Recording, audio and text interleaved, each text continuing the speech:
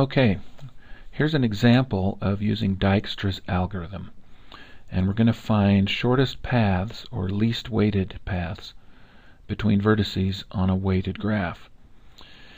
For this particular example, I'm going to start with vertex A, and I'm going to find the shortest path to any other vertex here.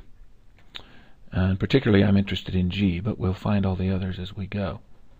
So I start with A, and of course to get from A to A, you don't travel anywhere. So the shortest distance here is a 0, and I put a little subscript A because that's where I'm starting from. Right here in this column, I'm going to put, in each step we go to, I'm going to include another vertex, and when we get all the vertices in here, then we know we're done.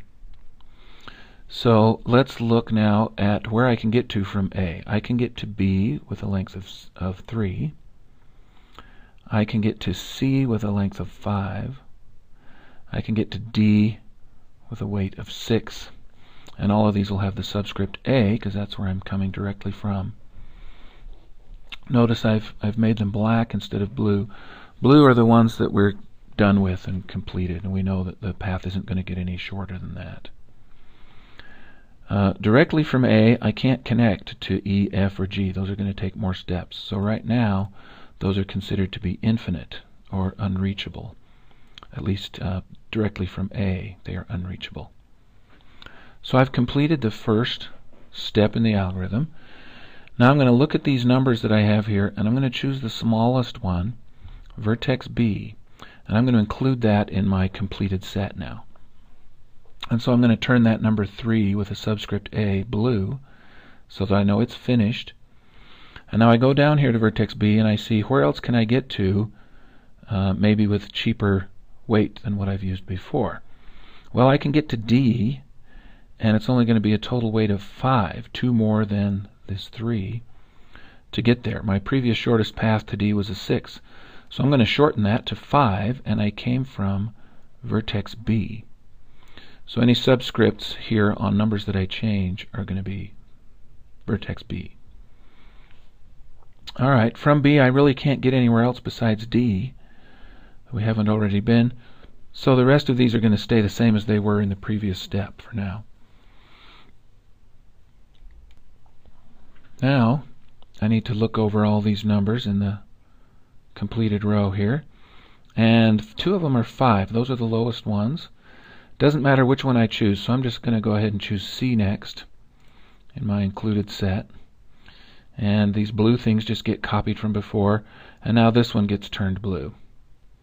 And now the question is, from C, is there anywhere else I can get to in a cheaper way than what is already written down?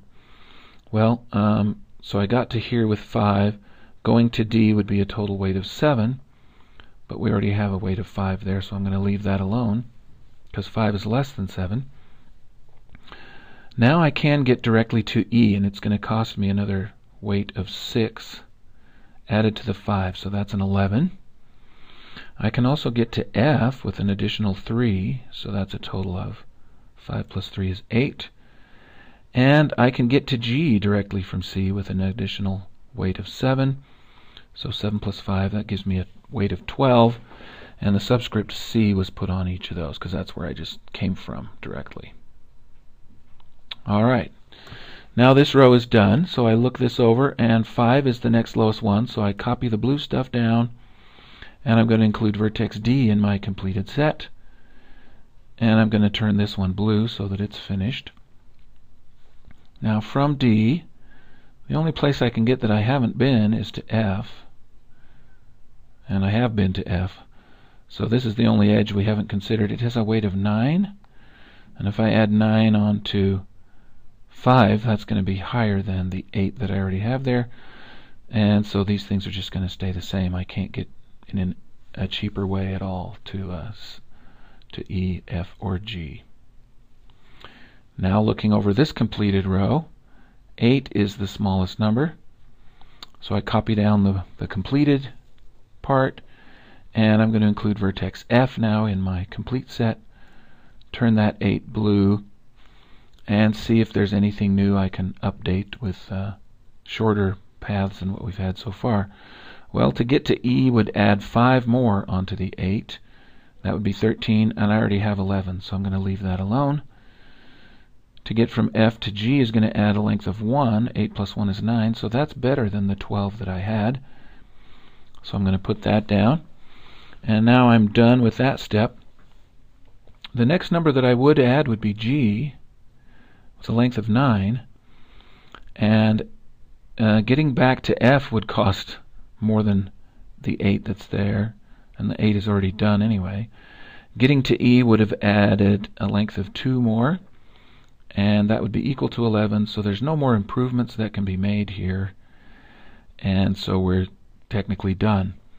And what we have in the bottom row here now is the shortest distance from A to each one of these vertices.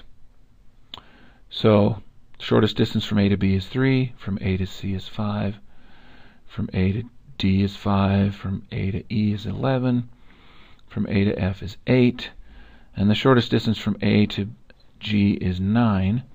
And if we want to see exactly where it came from, we look at these subscripts. So this path of 9 came to G through F, just previous to G. F came from C, and C came from A. So if I start at A, go to C, and then to F, and then to G, that's my shortest path. So A, C, F, G is what gives me that length of 9.